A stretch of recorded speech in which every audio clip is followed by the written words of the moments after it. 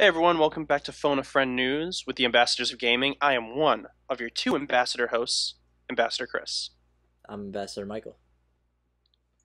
And we have today is like everything Sony. Well, not everything, but a lot of it is Sony.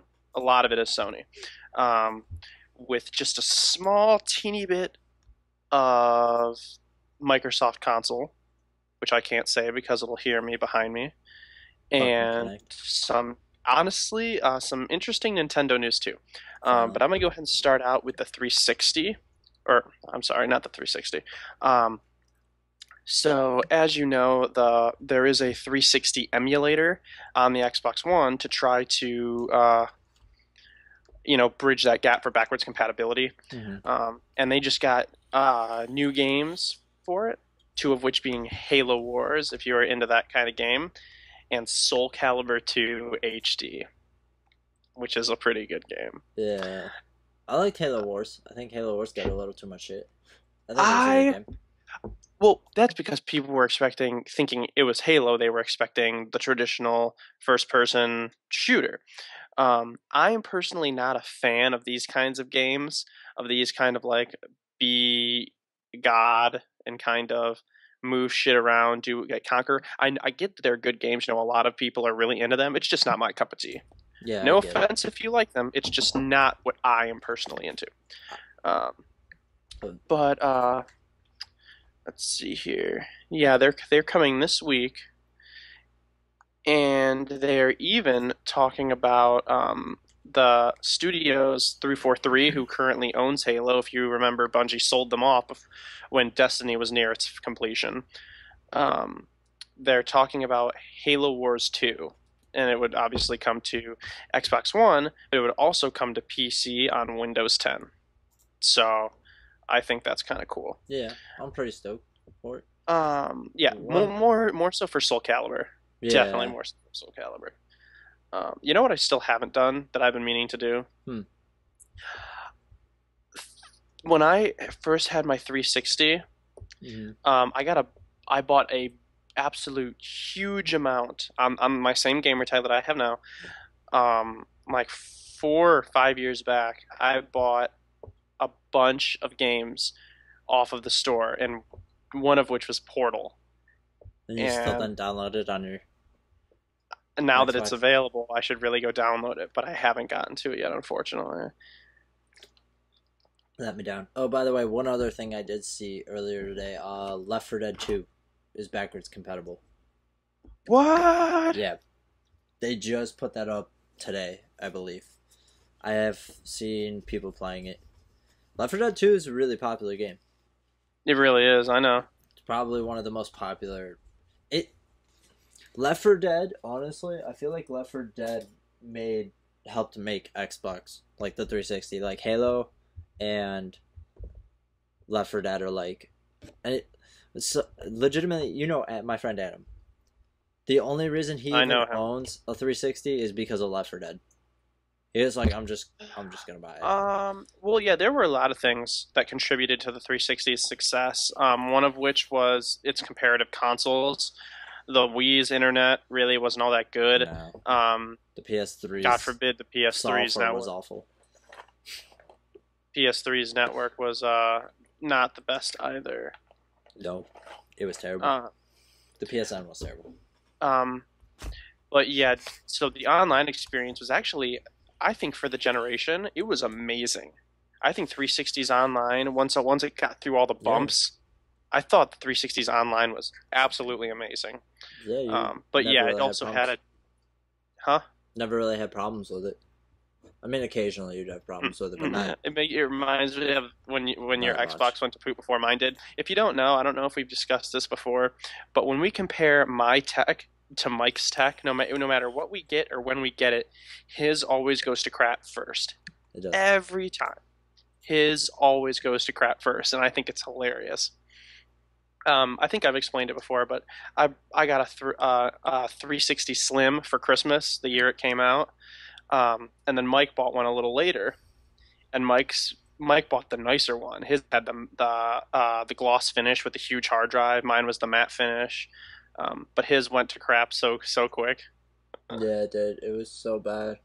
I just left it out in the open. It didn't overheat. Like I don't know Yeah, what the fuck its problem was. his was better exposed to heat, to better exposed to air than mine was. Mine was in an entertainment center, and his just sat on top of a dresser. I don't remember. Yeah, no, it was just out on a desk. Like Huh. just sit out in the open. Yep. And let's not forget the Turtle Beaches either. I gave him Turtle Beaches that worked just fine. I sold it to him for what, $40? Yeah, and they just didn't 40 or work. 60, I don't remember. And as soon as and he knew they worked because they did work. And as soon as they got to his hands, They just broke. nothing. Absolutely nothing. That was terrible. But I digress. Um, so basically, they've I've been really impressed by how quick they've been pushing out these games for backwards compatibility. Yeah, plus the free games with gold ones are all backwards compatible now. So that's pretty cool. It's been really impressive. They've really delivered, and I think it's definitely, I think, also pushing even more people to Yeah, get the Xbox One, knowing that, because it's that was a free. Yeah. big anchor for some people who didn't, they weren't really hardcore gamers, Uh, or I guess whatever you can say. They played games every once in a while, and they had a 360, and they're like, well, I don't want to blow. What is the console now? $399? the Xbox One's 350 with no connect, no games 350. usually. They don't want to go drop money on a new console. Because they're like, well, there's no backwards compatibility, so I can't play all my games. I'm just going to go out and buy all my old 360. games. So I Yeah. think the more that upgrades and the more Hmm. titles that they get will definitely kind of usher those people in, so that way they can keep playing the games that they've loved to play over the past, what, like 5 or 6 years, Hmm. and also usher into the new gaming meta too. So One question for you before we move on, and I won't sure. take too long with this. I hope you don't either. You ever play Borderlands? I have not. The I've seen you first, play it many a time. the first Borderlands is free right now in Games with Gold if you want to try it. Just putting it out there. It is FPS. It plays I know. similarly I've, to I've the seen you play vision it. with the tree and all that, but yeah. I just wanted to let you know. Maybe try it out. Maybe you like it. Maybe you don't. Huh. I have the space for it. Yeah, I mean it's not a big game. So um so you wanna move on to Sony now? Sony. Lots of Sony. Lots and lots and lots of Sony. Yes, lots of Sony today. You should do the headset last. Yeah. That's the juiciest. That has. I feel like that's the one with the most controversy behind it, especially with something in the article. But I'll point that out in a little Yeah. bit. So when was this? Today? Yesterday? I'm Are you looking talking for about the the date. studio? No. I'm talking about one of the new studios. Sony made a new studio called Forward Works, and they're specifically made to create smartphone games. And this was the other day, uh, March 25th. Sorry, Now, I'm now, slightly confused. before you guys freak out, if you are well endowed on your gaming news, you know that Sony already tried this. They already tried to get into the mobile gaming network, or the that kind of a group.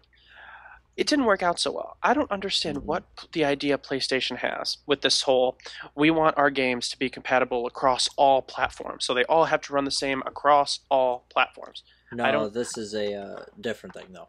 I know, but I'm But pointing yeah, it out. that last one was I'm, that. I'm pointing it out. It's the same thing that pulled back games on the Vita and the PS4 because no one wanted to dumb down the games. Like they're like, Hmm. we want to make games on the using the PS4's new hardware, and it does have some kick-ass hardware. I prefer my Microsoft console, but I will be honest and say that the PS4 has some pretty kick-ass hardware. It really Yeah, does. the graphics are quite good. Actually, certain games, like I have Digimon, the newest one, and it scaled down on the Vita isn't that bad. It's still pretty visually impressive for a handheld. But the point I'm trying to make is that there are some games where features Oh yeah, you can't put just certain aren't features in. available. And so what Hmm. they say is they're like, well, design the game for the Vita, and then we'll bring it up Yeah, to the PS4. But no one wanted to do that. no one wanted No to one do wanted to that. do that. They wanted to They make all just their wanted to make it on the PS4. yeah, like they're like you just revealed a new console and just are producing a new console with all this new hardware, and you want us to make games for the handheld. Well, the problem was the Vita had already been out for like 2 years, Yeah, it's like it just yeah. I mean, and it already like started to die. I So get I get this whole thing of everyone wants everything to be like Jarvis from Iron Man, where he can go anywhere and do everything and is the same yeah, on everything. It doesn't work that way, unfortunately. It'd be awesome if it did, but it no, just doesn't. we're Um, not at that point yet. and the same thing with Vita and mobile games.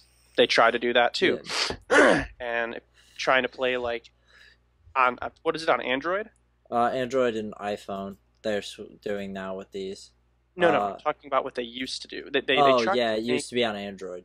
yeah they tried to make PS Vita games.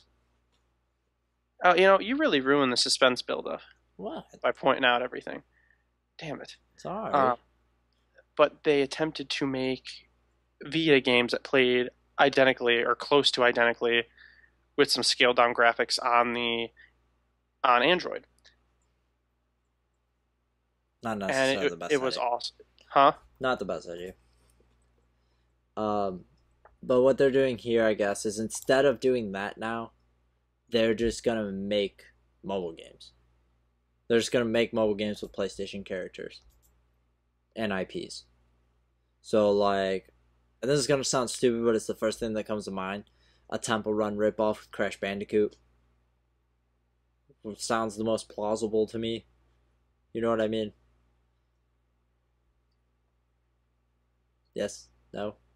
So I'm sorry, I totally just zoned out just now. Yeah. Well, you made me think I was lagging. I I zoned no, I zoned out. A song came on. I'm listening to music in the background. A song came on that I haven't heard in ages, and I was just like, I really like the song. yeah, Jesus it Christ. just totally caught me out of nowhere. But what did you say? What I did you ask me? said the first thing I could think of is like a Temple Run ripoff with Crash Bandicoot Yeah, would definitely. seem plausible. But Wait, yeah, did you explain what this is supposed to be? what this new thing Yeah. that they're doing? Yeah, it's just mobile games with PlayStation characters. Yeah. It's not supposed to be cross-platform, and the reason they're doing this is because this is all presumptuous, by the way. Oh no, this is not. This part isn't presumptuous, but some of the other part was. According to the Sony reps, the new company will be incorporated on the 1st of April.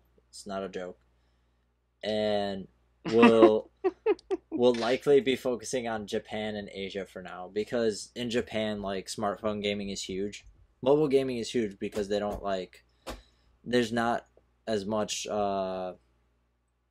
private transportation. Not as many people own vehicles. A lot of them use subways and trains and buses and things like that. So they do a lot of mobile gaming on their phones and that kind of stuff. So that seems to be where they're going with this. And let's see. Speculations by industry experts predict that Nintendo may follow suit in the mobile market since it just released its first app, Miitomo. Well, we knew that forever ago. They've been working on their mobile games. They're supposed to release one this year or next year. And then let's see. This came from last week. This came out when we published last week, so it came out on the same day, so we didn't cover it. But Sony closed down Evolution Studios, which created Drive Club. Do you know anything about Drive Club? I do. You know it did not launch very well. I do. Okay. Yeah. Drive Club was a massive failure. The game was good. The servers were terrible. You couldn't play the damn game for like it was like a 4 or 5 days after it came out. Like it was pretty bad. And then once they got it working, no one really cared. Which sucks because the game wasn't bad. It was a good racing It really game. wasn't.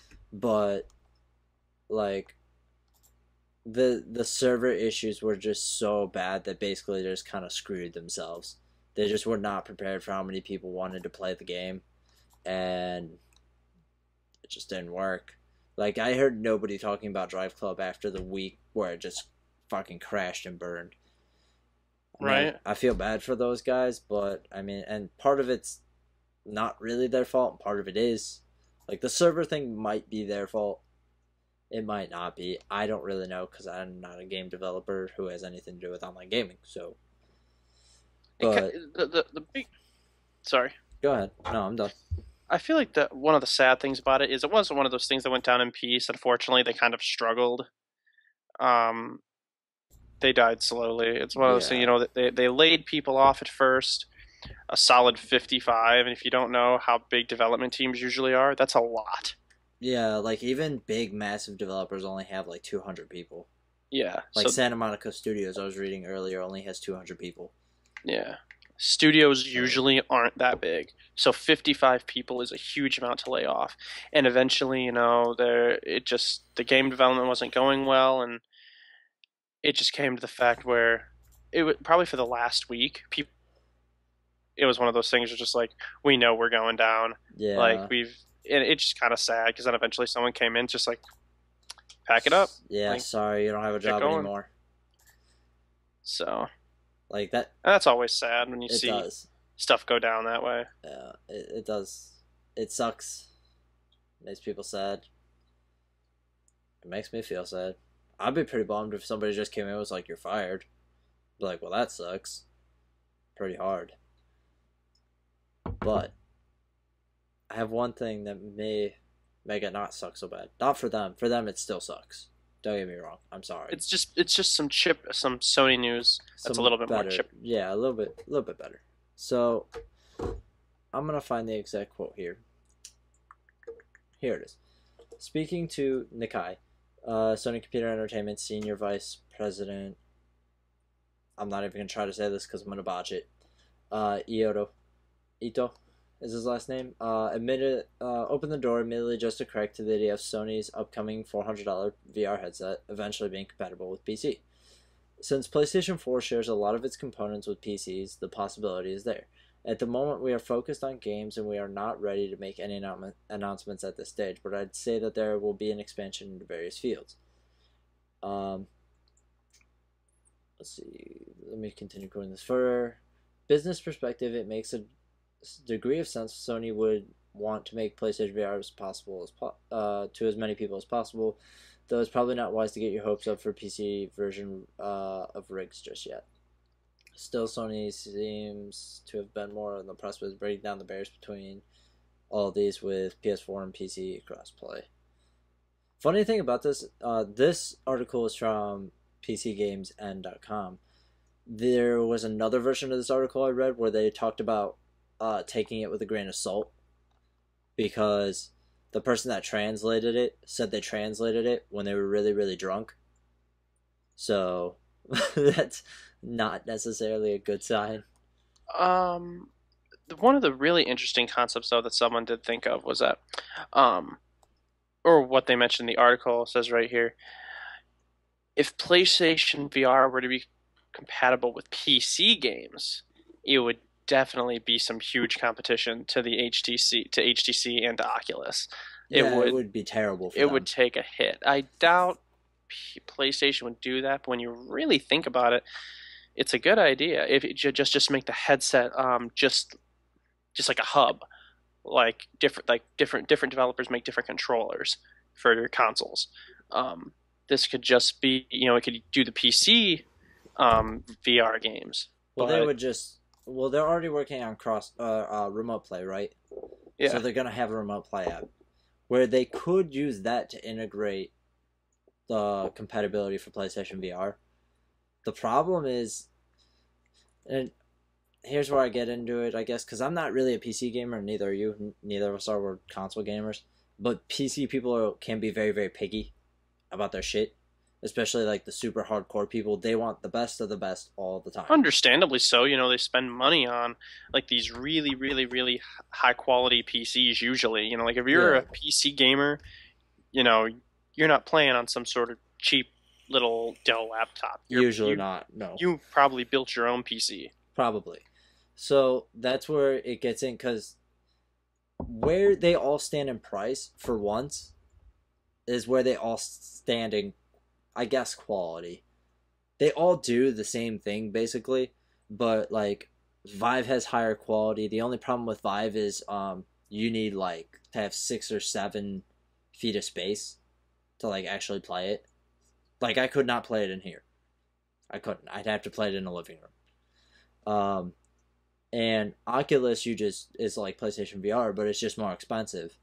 The only thing is, Oculus, from what I understand, has 1 inch more on each side of the screen this way, so you can see like PlayStation VR is like here, Oculus is here. It just has a wider range of view.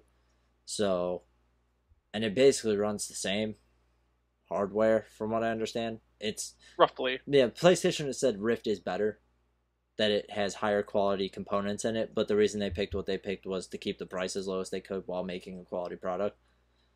Um, so yeah, if they put that on PC, it might not be as problematic as they think it's gonna be. I still think it might be problematic. You know what I mean? It still might Yeah. hurt some business because there's PC gamers. Maybe they're like, look, I don't know if I want to go this deep into it. You know what I mean? And at that point, they could probably buy PlayStation VR for way cheaper. If this does eventually happen, it'll already have been released most likely. Maybe even a year after it's been released. So you could probably buy one used for maybe like $300, which would probably still be cheaper than a Rift that probably will cost you $500. Yeah. So I mean because there's a lot of value PC gamers out there too that are like, I want the best for how much money I have, and that or maybe they just aren't sold on it. You know what I mean? Maybe they're like, I don't want to really fuck with VR. Maybe I just want to play a couple games in VR. Then it would be worth it. So I don't think they're gonna have to worry as much as some people may think they are. I think it'll be just a fair spread. Yeah. Like you said, take it with a grain of salt, but also, it's fun to think about stuff like that too. Like if for some reason Sony was okay with making, their VR headset just a hub for other VR games, which I think would be really cool. You know what would really stick it? Huh. If they made it compatible with Mac. Because I'm pretty sure Vive isn't compatible with Mac either. Don't quote me on it. I don't know for sure, but I don't think any of the headsets right now are compatible for Mac. So if you have a Mac and you play games for some weird reason, you're pretty much SOL. You can't even play VR. Whereas Sony's like, when they create remote play for PC, they're also making it for Mac. So, that might be nice. I'm hoping maybe they're like, hey, Mac people, we hear you. We know you like VR. Why don't you buy this nice PlayStation VR right here? It's the only one compatible with Mac. Yeah. I'm just saying, at that point again, $300 for a VR headset that probably is the only one that's going to work with Mac because nobody's putting one out. Not even Apple. So, but that's where I'll leave that. You want to take it home? Take it home? Take it home. That's what they say. Take it home. It's a baseball term. When you take it home. You know what I mean? Okay, enough. I get you. All right. So, taking it home. An application has been in play in Japan called, what is it? Mitomo. Mm-hmm. And the interesting thing about this application is that it's Nintendo. It is a smartphone application by Nintendo. It's a series of mini games, so it's not really a huge deal, but it's coming to Android and I think iOS on March 31st. Mm-hmm. So this is cool. More so because not so much what it is, but what it represents. We're still expecting Pokemon Go, which isn't directly a Nintendo thing, but mm-hmm. It's interesting to see. There's not real much here on it. Just that it's going to be a series of mini games, and it says you can create and customize an avatar. Now, I don't know if that means you're going to be able to move your current me over into this, but they don't say exactly. From what I understand, when Mitomo comes out here is when they launch My Nintendo, the new reward program they have. Have you seen that? I have not. Well, it's the new instead of whatever the hell it is, the Nintendo IDs. I forget what the hell they're called. I don't even know. They're switching over to My Nintendo, which has this different reward system where you get points for buying games, and you get Hmm. points for doing certain things, and then you can use those points to buy games or get discounts on games and things like that. Um, and so that is going along with this, and this is to just kind of get people talking again on the Nintendo platform, from what I understand, because it's a chat too. You can like communicate with your friends that have Mii's over. You know what I mean? I don't really know anybody outside of people I actually know as a friend on Wii or my 3DS. Not like Right. I only PlayStation have or Xbox where you can just add, you add people you don't really know. you add them willy nilly. Yeah. So, it's interesting. I'm still waiting on Pokemon Go. Interesting fact about Pokemon Go I read earlier. Only the original 150 are going to be in it. Initially, And then they're going to update it yeah. probably over You, time. you can assume that that will be kind of their equivalent of microtransact. No, not a microtransaction. I'm sorry, of like DLC content and keep people playing the game, Yeah. as opposed to just putting everything out there and then the game kind of passes. It has its fad for like 6 months and then maybe No even one cares, less. yeah.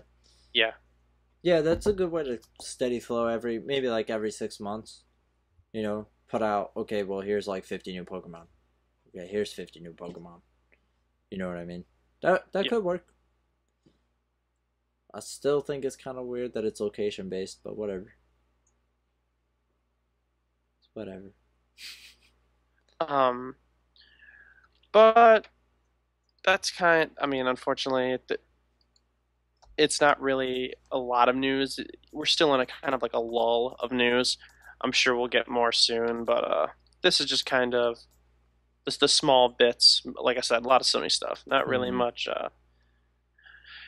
really much else going on. But we will keep you informed, and we'll probably even have more in the next Phone a Friend news. But in the meantime, we're gonna Yeah. get out of here. Probably play some Division with our friend Justin, who doesn't record with us anymore. Ooh. But anyway, we're gonna get out of here. I'm Ambassador Chris, I'm Ambassador Michael. and we'll see you next time. Goodbye.